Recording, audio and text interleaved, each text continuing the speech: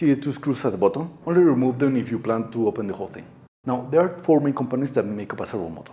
A tiny DC motor that spins very fast, a gear train to slow the rotation down while increasing torque, a potentiometer, which is the one in charge of tracking the rotation angle, and also a control board. This speaks to the potentiometer and also manages speed and direction. One of the best things about the servo is that the signal comes directly from the board. You can control them with different arduinos, SP32s, Raspberry Pis, tons of options. And you don't need extra drivers like stepper motors or BLDC motors. Just plug them in and, well, mostly, I will get to that in a second. Here is a quick test to show you how they work. First, we assemble one of the plastic pieces at the top and add the small screw to keep it in place. All we need right now is an Arduino Nano, 3 male-to-male cables, and a protoboard. Connecting them is pretty simple, positive and negative to 5 volts and ground. Signal to a PMW capable pin, and that's it, you're all set. Once you plug the board to a computer, you can move to programming.